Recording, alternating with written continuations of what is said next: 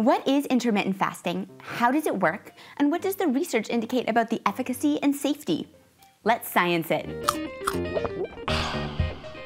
Hey Nourishable, I'm Dr. Lara. Intermittent fasting is a period of eating and not eating.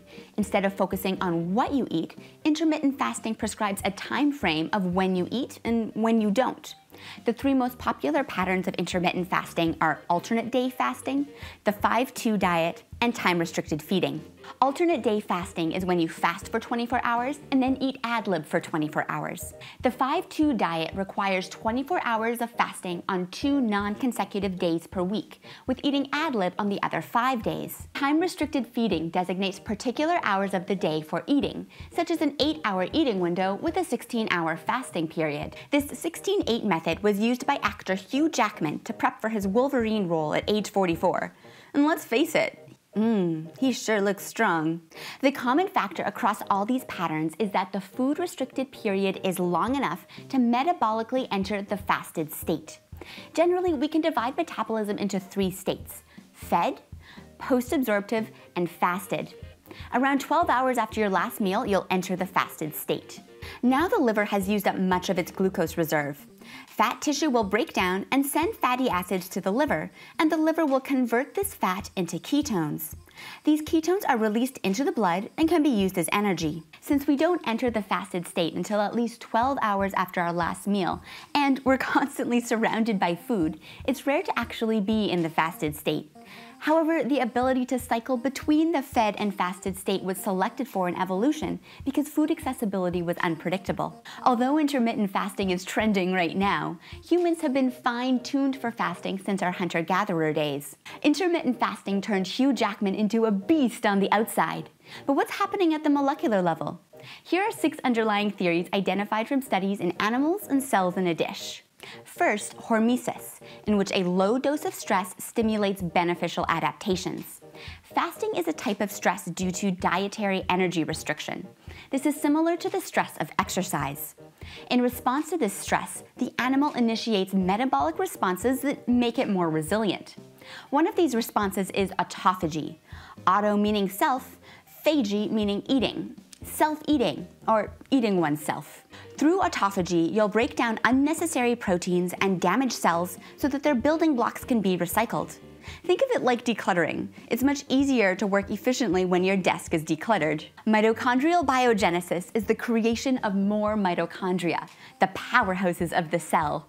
Mitochondria are responsible for breaking down nutrients to yield energy. More mitochondria optimize cellular function. Animals have evolved daily fluctuations called circadian rhythms, which determine sleep-wake cycles and drive your organs to work differently depending on the time of day.